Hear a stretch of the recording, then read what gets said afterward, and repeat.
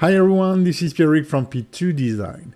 In my latest animated project, I used a couple of impact frames to improve specific shots.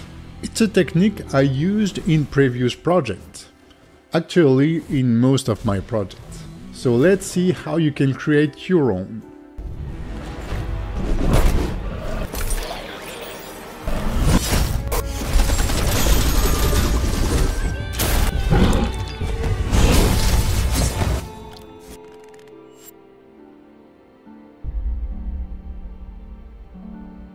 An impact frame is generally one single or very small group of frames with a very high contrast, designed to support an actual impact or an impactful moment. It can be a punch, an explosion, a gunshot, etc.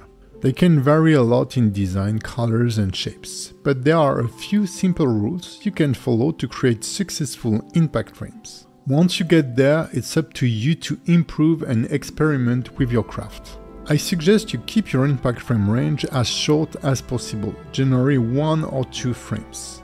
Because, like smears, it's something to feel, not to see.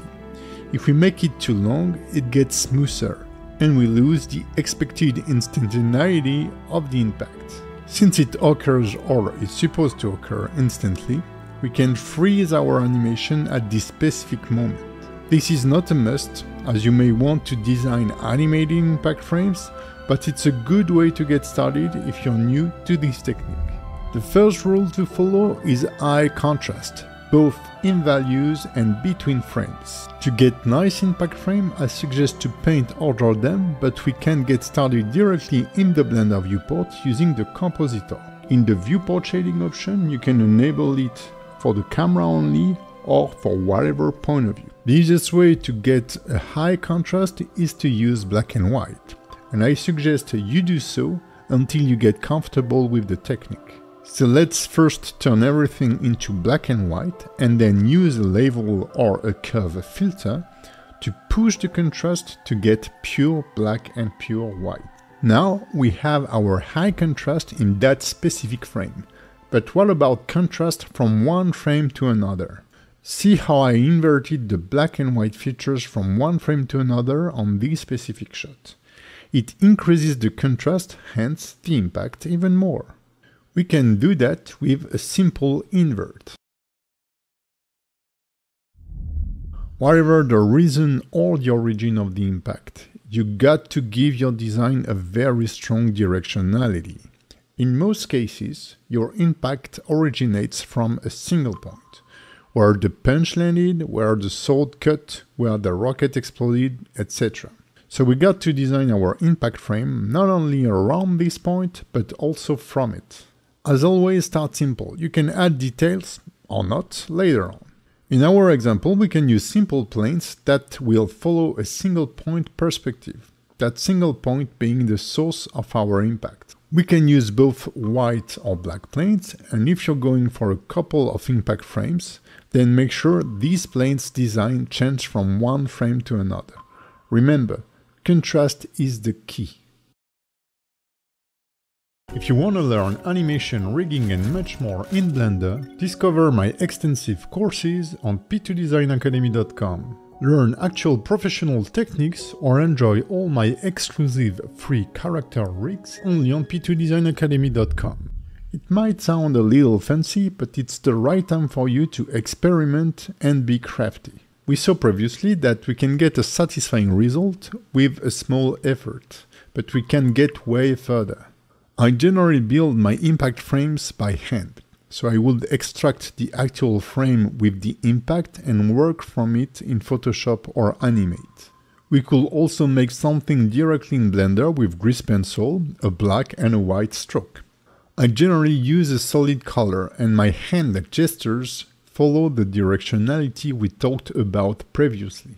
I may draw big shapes as the plane we used to get started, and then I may redraw the main contrast on the frame using directional strokes.